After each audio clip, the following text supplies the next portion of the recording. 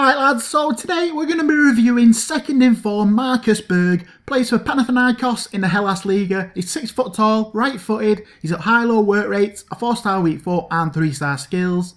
Looking at his end games, his standouts are his 92 finishing, 92 attack positioning, 90 shot power, 84 long shot and 84 volleys. We've also included all the upgrades over his first in form as a comparison for you, so you can see each individual stat increase over his in form version. So you can always pause the video now if you want a closer look at these. So this is the team we'll be using second in form Berg in, a 4-3-3 Hellas Liga team with second in form Berg up top there, in the middle as striker. So now on to our gameplay so you can see how Berg performed. So we did actually review normal in form Berg a few weeks ago, and now he's back this week with the second in form, another hat-trick and assist. Great for Panathinaikos in the Hellas Liga. Now his pace still is only average, mid-70s, but to be honest he's not all that bad. Did actually keep ahead of some players, some defenders. Didn't really find it too much of a problem to be honest. And his dribbling is pretty useful for a striker as well. He's got good feet, found his dribbling better than his normal in form. Now he does have high-low work rates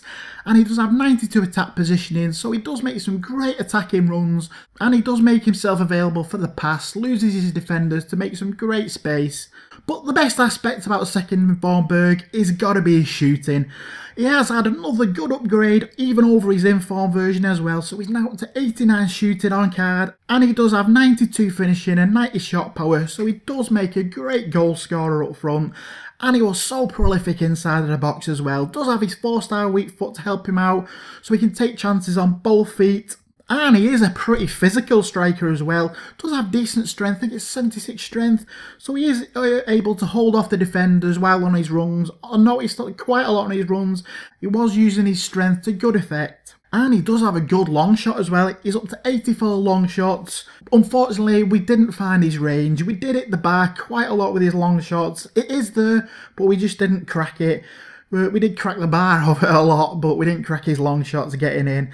But he does have a good long shot, so don't be afraid to try long shots. And does have good heading as well, so can get the headers if you like to cross with his attack positioning, gets us into some good positions for getting some headers in.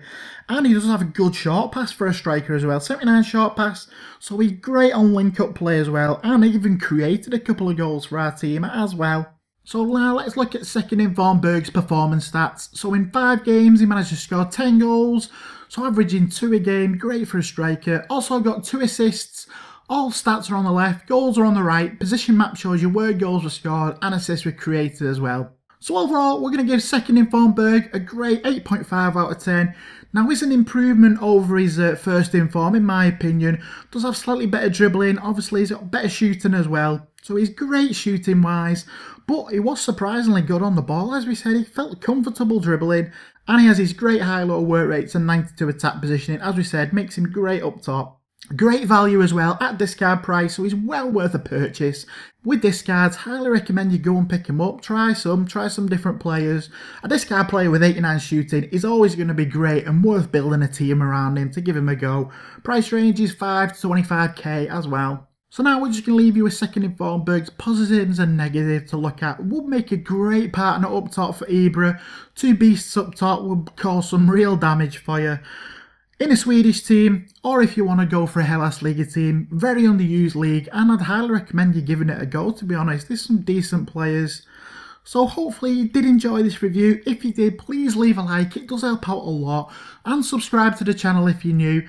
We try to do the most in-depth reviews as we can on YouTube. Loads more on our channel to check out as well. Please check out all the other videos.